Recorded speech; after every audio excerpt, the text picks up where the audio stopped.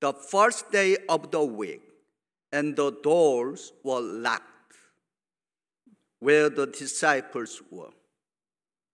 For fear of the Jews, Jesus came and stood among them and said, "Peace be with you."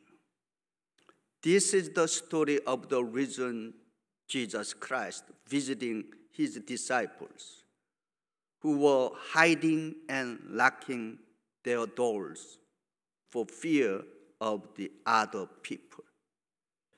Our lives are filled with anxiety and fear on a daily basis.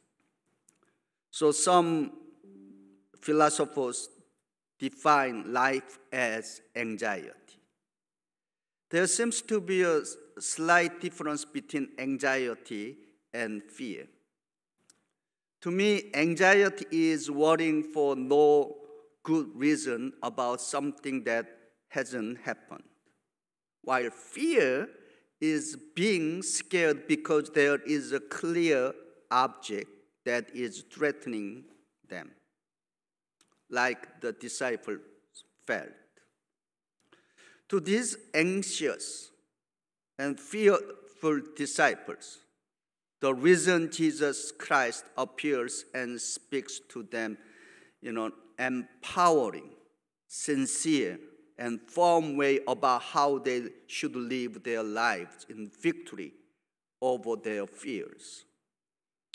The words of John chapter 20, verses 19 through 23 lead us to ask the question, how do we live a resurrection life if we believe in the risen Jesus Christ? First, in the Gospel of John, chapter 20, verse 19 and 21, the risen Jesus Christ repeats twice, "Peace be with you." We should live a life of peace if we really believe in the risen Christ Jesus. The peace that the risen Jesus Christ speaks of is not a mere formal greeting, such as hello or shalom. It's the peace of promise rooted in the risen Christ Jesus. The peace that the Lord gives is a peace that drives out fear, a peace of mind that comes from being forgiven, a peace that cannot be taken away by any adversity in this world. In the Gospel of John, chapter 16, verse 33, Jesus promises like this, "I have told you these things so that in me you may have peace. In this world you will have trouble, but take heart. I have overcome the world." The risen Jesus' first words to his disciples, "Peace be with you," are the peace that removes fear. The risen Christ Jesus' second words to his disciples, "Peace be with you," is an assurance that gives them courage and hope. When you feel fear in your life, how do you overcome it? Think about it. When you feel fear in your daily life, how do you overcome? To us, we have God's word, the Bible, to help us overcome the fears of life. Let me introduce some Bible verses that can help us overcome fear. I hope these words of promise of God will help us overcome our fears. Psalm chapter 34, verse 4. "I sought the Lord, and he answered me. He delivered me from all my fears." Joshua chapter 1 verse 9, have I not commanded you, be strong and courageous. Do not be terrified. Do not be discouraged. For the Lord your God will be with you wherever you go. Isaiah chapter 41 verse 10, so do not fear, for I am with you. Do not be dismayed, for I am your God. I will strengthen you and help you. I will uphold you with my righteous right hand. In the New Testament, Romans chapter 5 verse 13, may the God of hope fill you with all joy and peace as you trust in him, so that you may overflow with hope by the power of the Holy Spirit. So when you read the scripture, you can find more biblical verses that help you to overcome your own fears.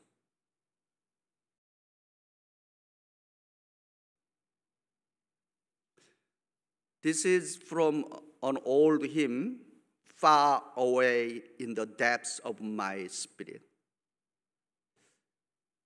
The refrain of this hymn is repeated as follows: peace, peace, wonderful peace, coming down from the Father above. Sweep over my spirit forever. I pray in fathomless billows of love. The peace that comes from God is true peace. Second, the Gospel of John, chapter 20, verse 21. As the Father has sent me, so I send you. The word send in Greek is apostolos. Apostolos means one who is sent. You and I are the ones who are sent on Jesus' commands as errand persons. The one who is sent should not do his or her own work. The one who is sent must do the work of the one who sent him or her. Amen? We who have resurrection faith must live a life of mission.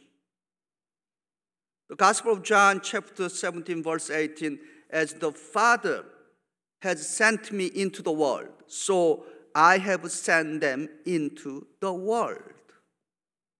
You and I are on this earth because we have a purpose for living.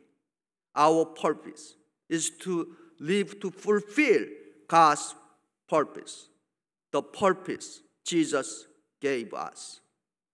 We are to live to fulfill God's mission.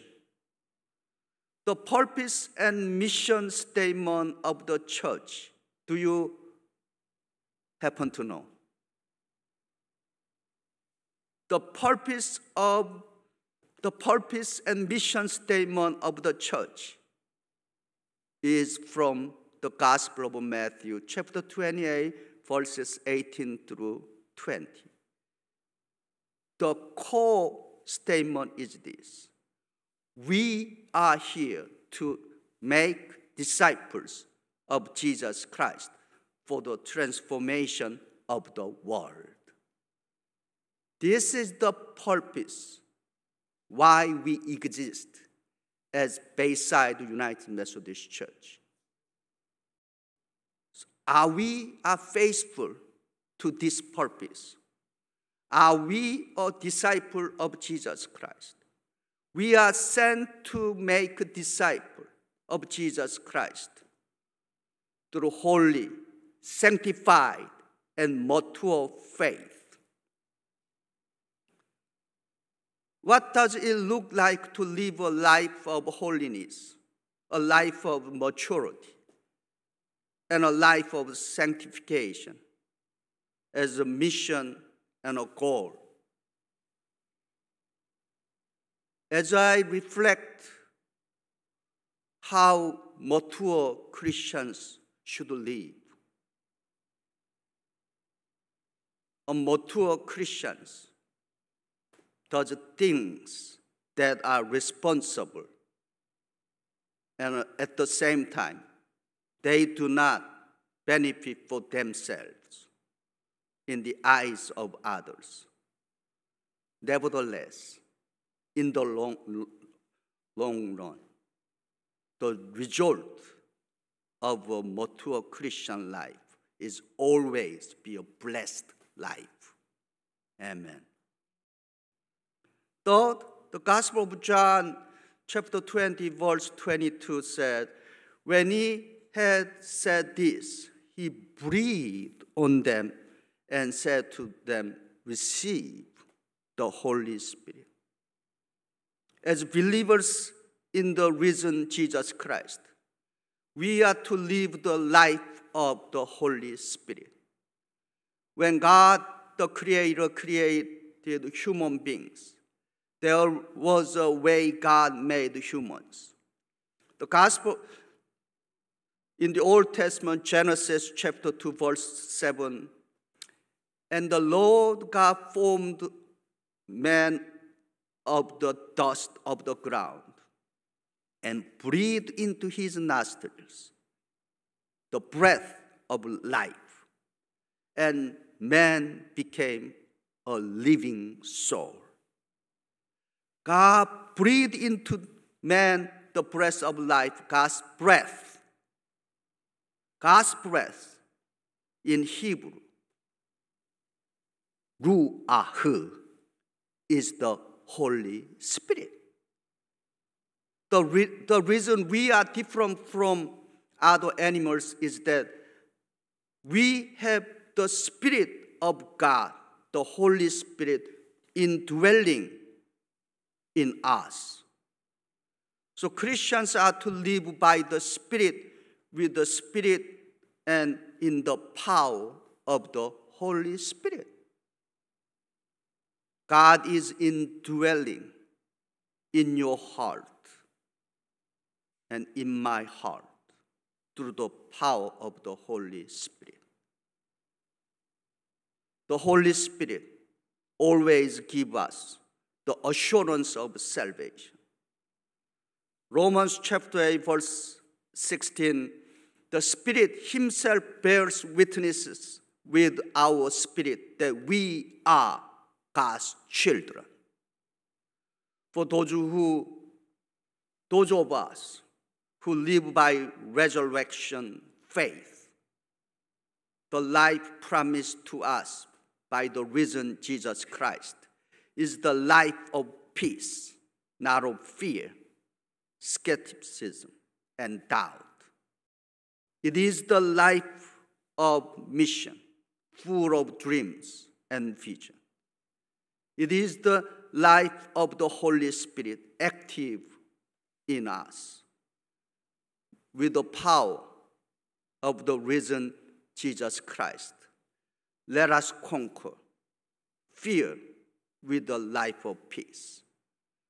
With the power of the risen Christ Jesus, let us live a mature life of dreams and visions that fulfill God's purpose of mission.